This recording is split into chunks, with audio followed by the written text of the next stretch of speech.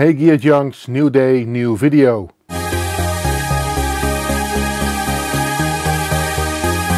And today we're going to talk about the Behringer Poly D.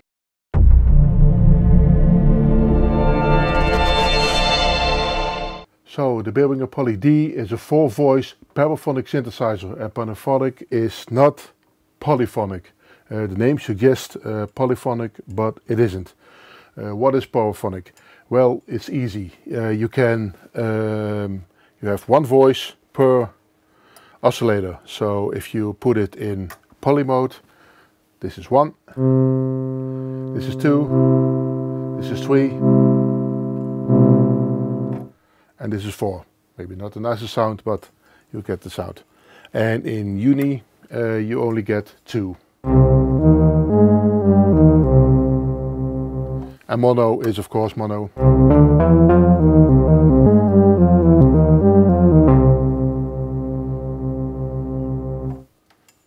Okay, let's take a closer look to the Poly D.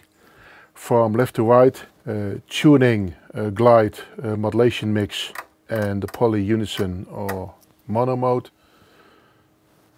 4 oscillators, 3 of them you can adjust your frequency like in the mini Moog, and of course your waveforms. This is the mixer for your oscillator, mixer for your volume in, and your noise. You have white and pink noise. Filter mode, this is of course your filter, filter attack, decay and sustain, and this is for your amplifier attack, decay and sustain.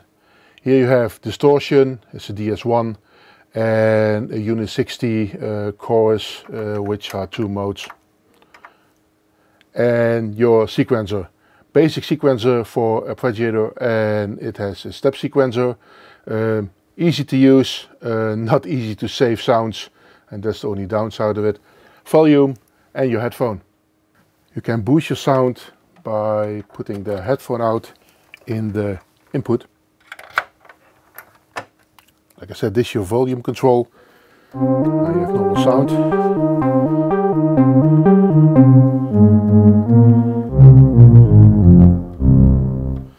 And get the much richer sound.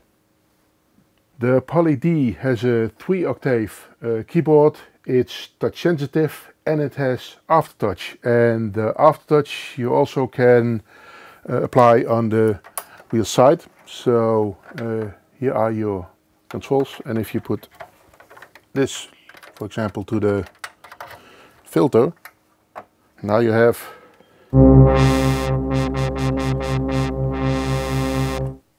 aftertouch on your filter. You can also do this with the velocity, and that's also put in the rear. And of course you all want to know how it sounds. Let's go!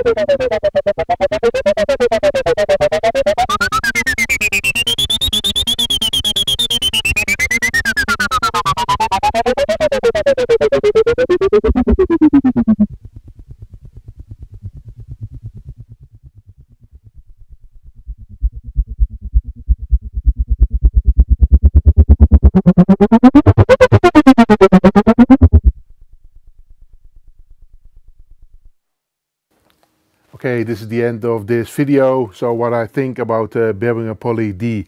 Well, it's a great synthesizer. For the price you get a terrific sound, good keyboard, it feels good, everything feels steady. Okay, the sequencer saving is a little bit doshy, harsh and a little bit difficult, especially for the software, but that's it, I think. So for the price, for the money, great synthesizer, great sound. So if you want to see more of these videos, please subscribe to our channel. And if you like my video, please give me a thumbs up. And I'll see you next time.